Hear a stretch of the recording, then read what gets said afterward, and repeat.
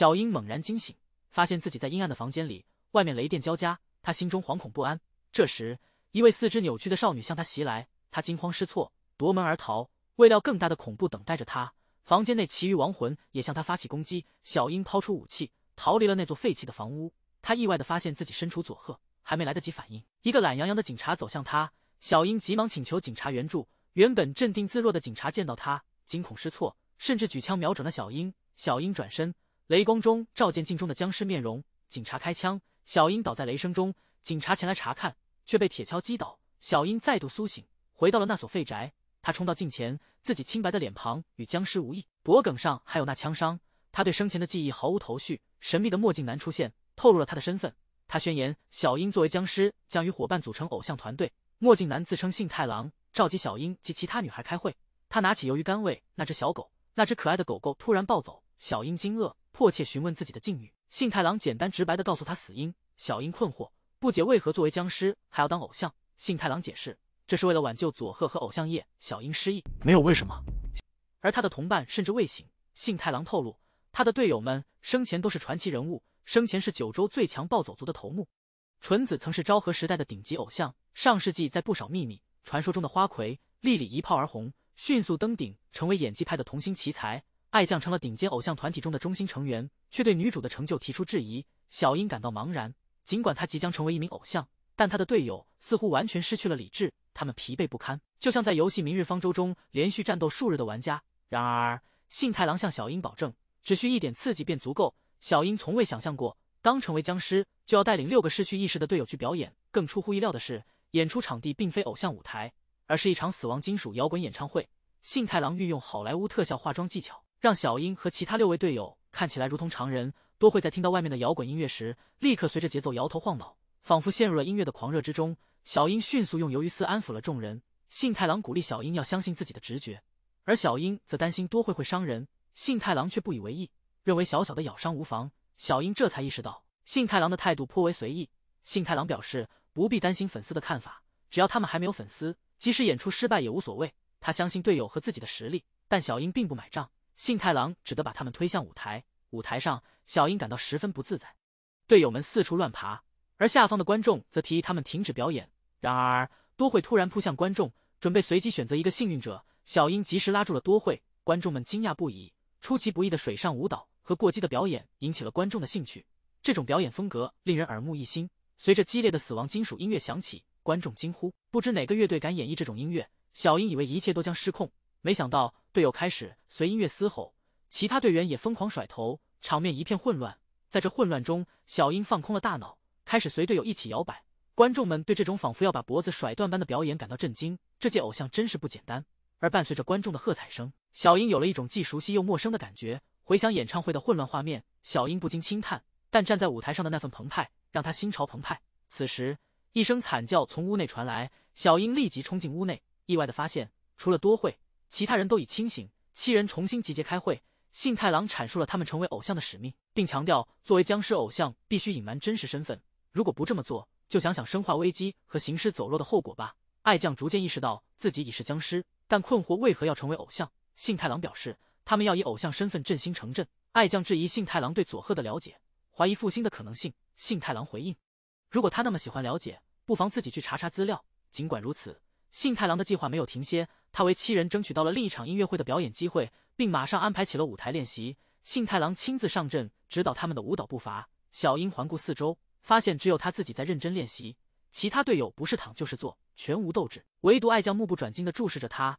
小樱隐约记得爱将生前是个偶像，却想不起在哪儿见过他。阿莲好奇地询问小樱的过往，小樱回答说自己失去了死前的记忆。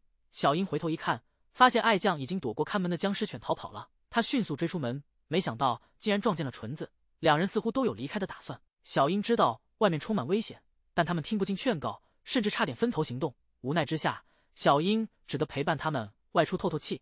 爱将坚持想要去东京，他不明白为什么小樱要听从信太郎的指示，质疑僵尸如何能够成为合格的偶像，难道要上台跳一段僵尸舞吗？小樱解释说，之前的表演让他觉得似曾相识，他希望尝试找回自己生前的记忆。路边突然停下一辆车，3个 rapper 逼近他们，目的不轨。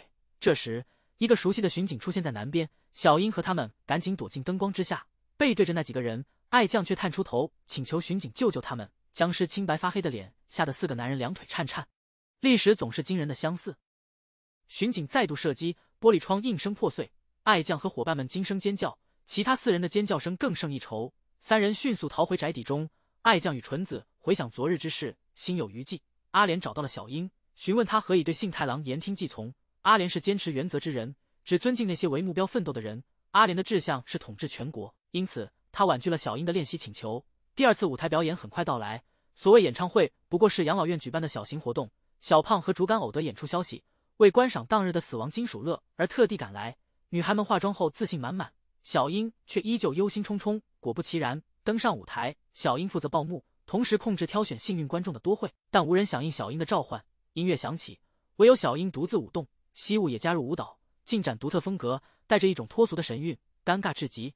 小胖和竹竿不自觉的蠢动，小樱还未开口，多会却被老者口中的鱿鱼所吸引，差点扑向鱿鱼，被小樱急忙拉住，意外中断了拽扯，多会头颅与身体分离，头部不慎落在老者的鱿鱼旁，老者竟为其鱿鱼。小樱急切的解释这是魔术，拼命追回四散奔逃的身体，重新将多会的头安装回身体上。阿莲起疑，不信这是小樱的头，决定从多会头上取下来查看。小樱因反复动作而愤怒，一掌将多会的头拍飞，强调对阿莲隐瞒僵尸身份的重要性，自曝身份。以实现成就，小樱与阿莲展开了一场激烈的押韵辩论，下方伴随着 rap 音乐，西雾果断参与伴奏，莉莉也加入观众热闹。小樱不仅在 rap 中胜出，还斥责了2位昔日红星，并对下方观众进行无差别攻击，这就是 rapper 的风范。出乎意料的赢得了观众的喝彩。表演结束，阿莲对小樱刮目相看，他得到了他的认可。幸太郎认为他们前一天的表现相当出色，话音刚落，便对7人进行了严厉的指导。时间已经不早，他们还处于事业起步阶段，连生产队的驴都不会如此懈怠。幸太郎迅速提出了一场即兴表演的想法，计划定于次日进行，但纯子认为这不可行。纯子曾是独立艺人，缺乏团队合作的经验。幸太郎鼓励他们加强练习，反正作为僵尸，他们不需睡眠。在练习前夕，莉莉询问谁将担任队长，小樱目光转向爱酱，爱酱连想成为偶像的心都没有，要是变成僵尸，他们确实腐烂了树，更不用提做队长了。阿莲迅速自荐，申请担任队长的职位。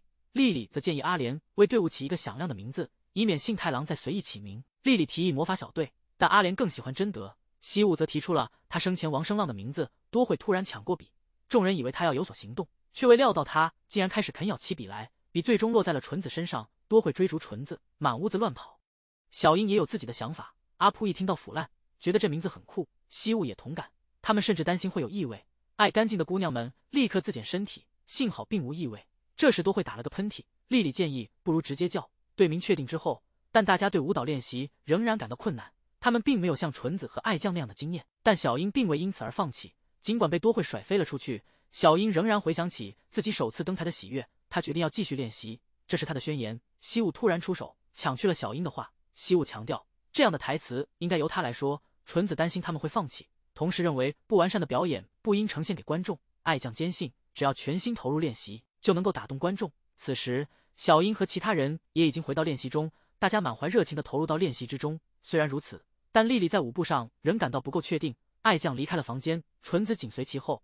爱酱与幸太郎相遇，幸太郎宣称舞步不会的僵尸不算真正的偶像，即便缺乏经验，大家也在努力提升。然而，本是偶像出身的2人却选择了放弃。2人沉默了。明天便是他们的快闪活动。幸太郎带领7人前往车站，小樱和其他成员开始准备音响设备。他们自我介绍完毕，便立即开始舞动。起初，他们吸引了一些观众，尽管未下车，爱酱与纯子依然记得每个歌词与舞步。回去后，小樱感谢了爱酱和纯子的帮助。但演出进行到一半时，莉莉的走位再次出现了问题。爱酱和纯子焦急地望向她，果不其然，演出一停，观众便纷纷离去。小樱意识到情况不妙，她和莉莉迅速回归演出，可是观众已经散去。紧张之下，小樱竟忘了歌词。出乎意料的，爱酱和纯子加入了表演，这不仅减轻了小樱的压力，也使她逐渐恢复了冷静。最终，只有一个小女孩在观看，她不仅喜欢跳舞，还开心地跟着一起跳。演出结束时，阿莲向小女孩承诺，下次他们会带来更精彩的表演。小女孩笑着点头同意。这时，巡警来到了现场，幸太郎大声喊着，众人急忙跳上车，并承诺之后会继续努力练习。纯子觉得有伙伴同行也不错，因为之前的活动使得团队收入锐减。幸太郎告诉大家，是时候开始赚钱了。本次的客户是酒中制药，开展了一项商业合作，原本拒绝了偶像的邀请。此次活动将在温泉举办，他们还得到了2天1夜住宿的礼遇，但泡温泉是不可能的，因为妆会因泡澡而洗掉。阿莲一气之下给了信太郎一拳。小樱询问信太郎，那家制药公司主要经营什么？信太郎已经安排好，将他们送往温泉旅馆，并提醒大家活动的时间是18点，为他们租好了练习空间。与此同时，信太郎自己却去观光了。阿莲听后决定先完后工作，于是大家直接前往景点，开始了观光之旅。而那个看似不靠谱的信太郎，实际上是去与制药公司负责人进行会面。信太郎热情地向负责人推荐了自己的偶像团队，他信誓旦旦地承诺将重振城市的繁荣。他坚定地表示，偶像的活力将给大众带来惊喜。负责人被说服了，点了点头。他看到了与年轻市场连接的机会，对信太郎的说辞深信不疑。信太郎肯定地回应，保证偶像们正在全力以赴地练习。恰在此时，小樱和他的队友们从窗外走过，信太郎目不转睛地注视着他们，找到了泡脚的好去处。队员们开始放松，他们对信太郎的神秘能力感到好奇，大家都想知道信太郎究竟怎样让他们复活。小樱叹了口气，他也只是比其他人多了1天的记忆。小樱在询问爱将，他们是否能真正成为偶像。爱将认为他们还需要更多的练习，小樱决心加倍努力。其他成员也纷纷表示将努力达成表演的目标。为了确保活动的成功，他们打算更深入地了解药膏。药膏被认为能有效缓解疲劳，但是要注意，随意使用可能导致医疗事故。幸好他们是僵尸，不受此限制。药膏的效果显著，让他们感到格外舒适。看到药效显著，他们决定利用这一点。表演时，他们激活了现场气氛，并且开始在观众中分发药膏。被贴上药膏的观众们也感到非常开心。活动圆满成功后，众人开始休息。小樱开始准备卸妆并睡觉。阿莲突然提出了想去泡温泉的想法。之后闹鬼消息传出去，信太郎告诉众人，他们只需避开信太郎的视线即可。小樱犹豫了，考虑到其他队友的感受。这时纯子也出现了，还没卸妆。小樱以为他会反对，但纯子也表达了想去泡温泉的愿望。这个企业就是第2小祭台。阿莲以温泉的美容效果诱惑小樱，小樱内心开始动摇。3人决定卸妆后悄悄溜进澡堂。作为僵尸，他们觉得身体立刻吸收了温泉的精华。纯子忽然发现自己忘记取下背上的药膏，水一泡，药膏开始膨胀。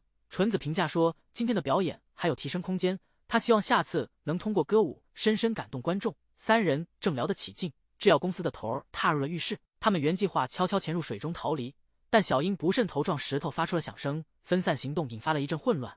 头儿听到动静便环顾四周，身旁忽然飘来一片药膏，揭开一看，赫然是分裂的躯体。头儿尖叫，阿莲与纯子惊慌失措。他们站起身来，再次吓了头儿一大跳。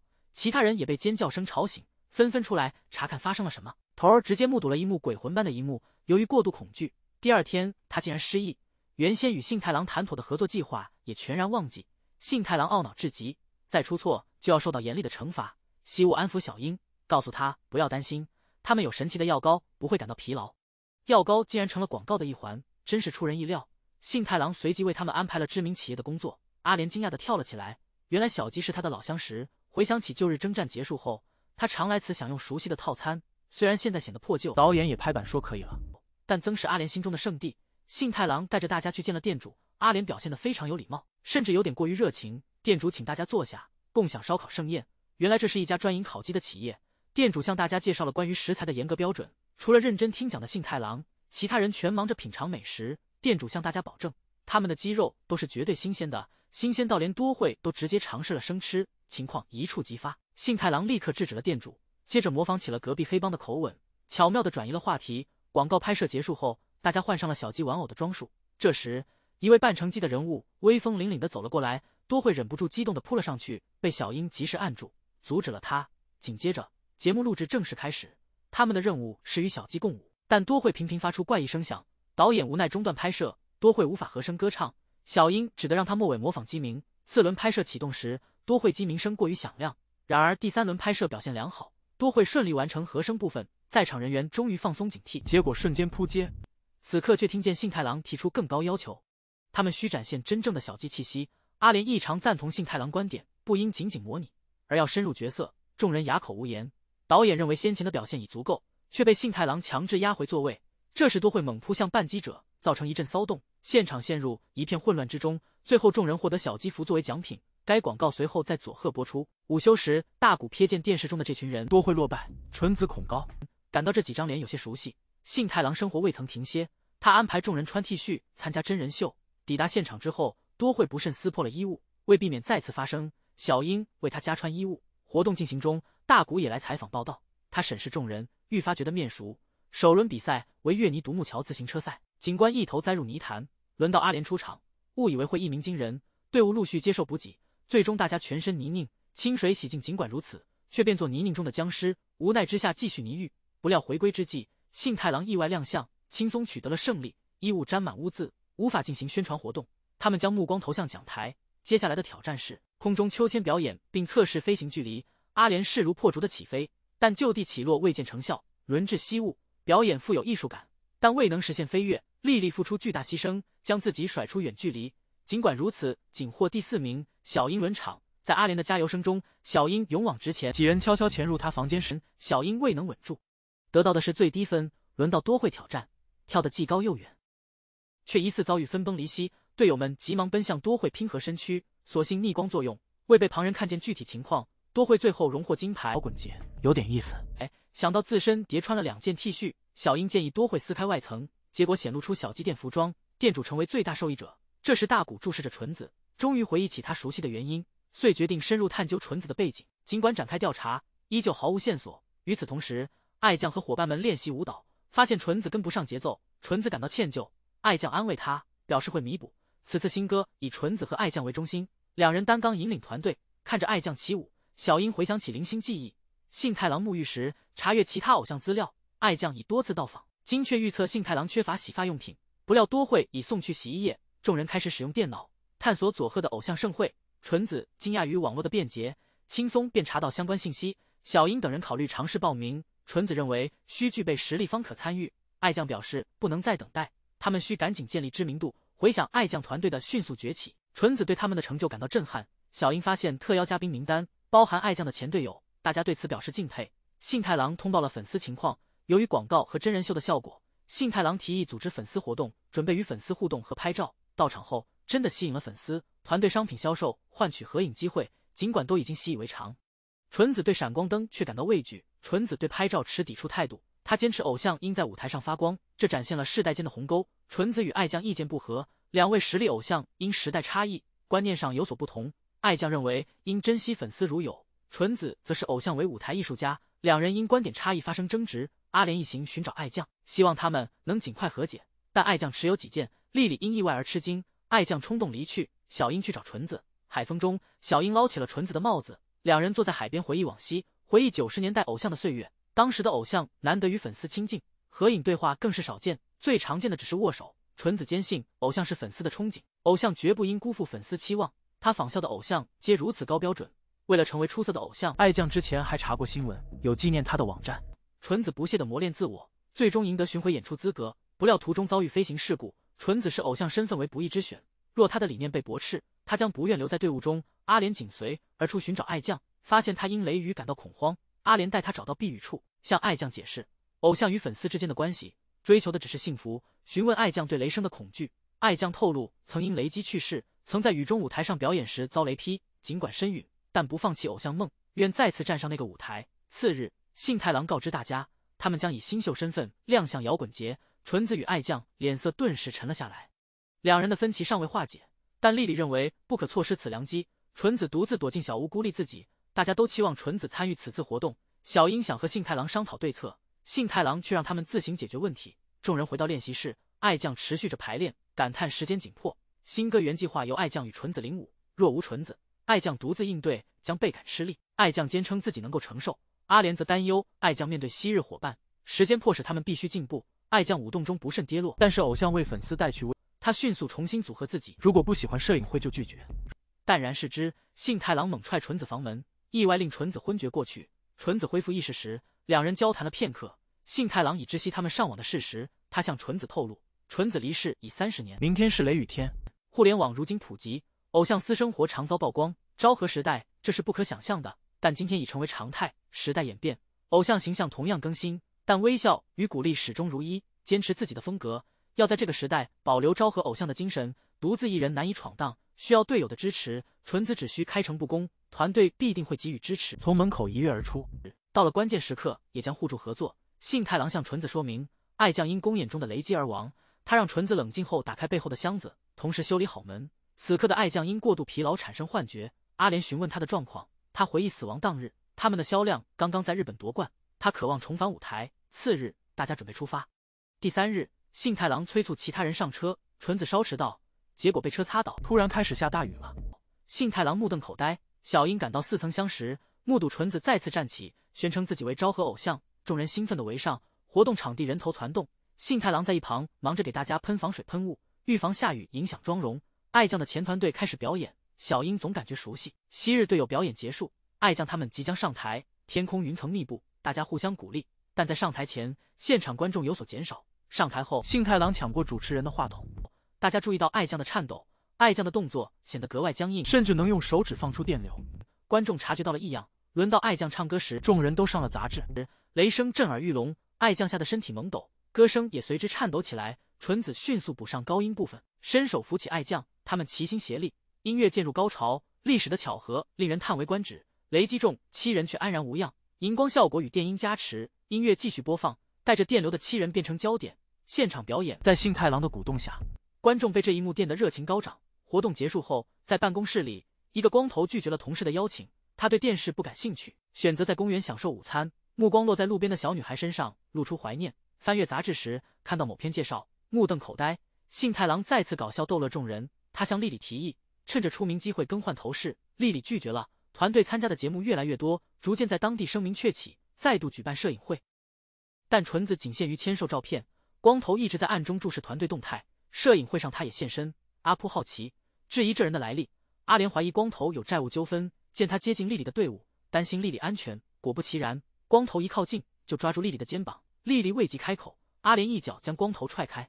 他们将此人带到后台盘问，纯子急忙去找信太郎。光头揭露6号就是莉莉，神似7年前电视童星新川莉莉。此事引起了身份曝光的担忧，纯子与爱酱尤其紧张。小樱发现莉莉失踪后立即寻找，莉莉透露那位凶猛的光头是她的父亲。莉莉酷似过世的母亲，与父亲相依为命，父亲曾是电视迷。莉莉为了让父亲开心决意成为电视明星，加入事务所后，父亲成了她的经纪人。莉莉名气鼎盛之际，却发生了一起意外。莉莉实际上是男孩，但内心坚信自己是女孩。莉莉脸上意外长出胡子，惊恐万分，心脏病发致命。莉莉的本名是正雄，莉莉的伴侣名为豪哥。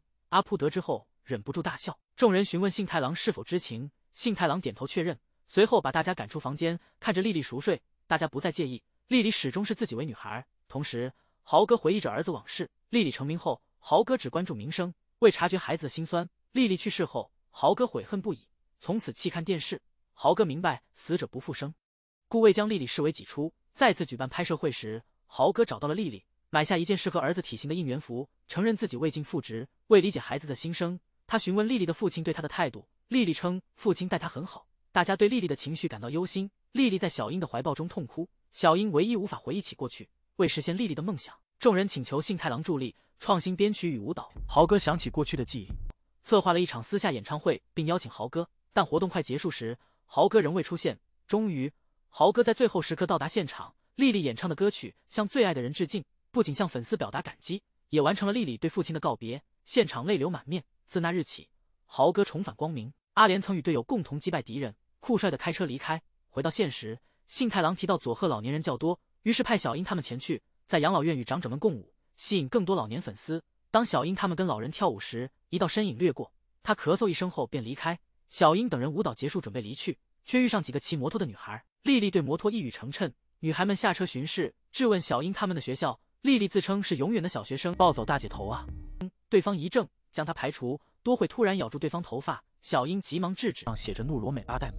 这时阿莲加入，女孩们直接上前质疑，误以为阿莲身份不凡。女孩们震惊，留下狠话后逃走。阿莲注视着头女孩的衣服，瞬间呆立不动。女孩们走后，万丽的朋友们劝她放弃暴走族生活，考虑到连万丽的母亲都已放手。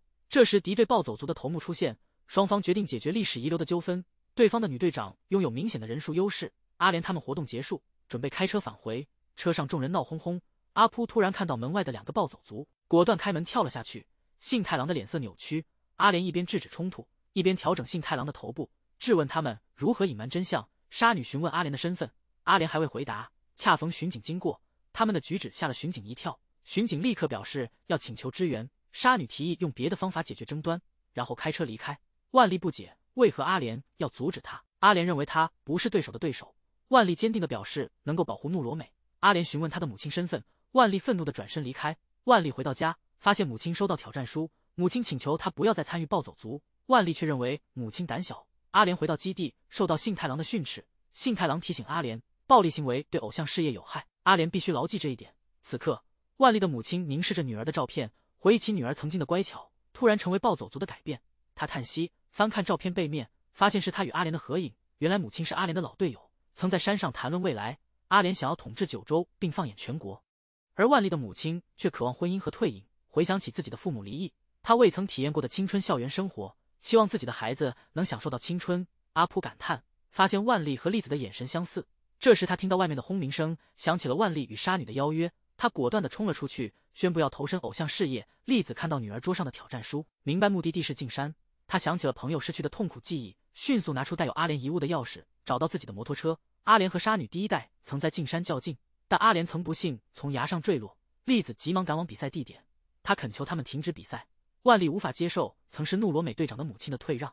阿莲骑着自行车突然出现在现场，他紧抓万历的肩膀，告诫说在进山骑车意味着冒着生命危险。阿莲借用栗子的摩托车，坚称自己不会有事。栗子瞬间回忆起自己的朋友，阿莲没有做出承诺，反问栗子在呼唤谁。他跨上栗子的摩托车，毫无畏惧地加速向悬崖冲去。接着一声爆炸传来，栗子情不自禁走前2步，但这一次阿莲成功爬了上来。栗子气愤地打了他一拳，不是因为毁掉了摩托车，而是因为阿莲用生命做赌注。阿莲转向万历，说他的母亲其实非常强大，想要保护怒罗美，就应直接劝说母亲。杀女的队长认为阿莲肯定是个传奇人物，阿莲却说这并非传说，反倒是将他们都带到了自己的演唱会，看到队友们的成长。小樱感到心满意足，同时他也开始对自己的过去感到好奇。信太郎再次搞笑，计划为他们筹办一场500人的演唱会，并且选址在宽敞的佐贺体育场。爱将兴奋不已，这是他以前的组合首次演出的地点。小樱也有些熟悉这个场地，他感到无比兴奋，猜想这里可能藏有他过往记忆的秘密，因为他们将在这里拥有属于自己的专场演出。小樱变得更加刻苦练习，在练跳舞时，他不小心领舞了。他甚至考虑在高潮部分增加舞蹈动作，但他连最基础的舞步都记不住。活动前还有17天，信太郎默默注意到这一切。次日，他决定带领7人前往雪山进行特训，以增强他们的心理承受能力。然而到达山上时，屋子并没有出现在视野中，小樱开始担忧这里无法进行练习。那时多惠已经冻得僵硬，莉莉自告奋勇要生火，西武则提出去寻找食物。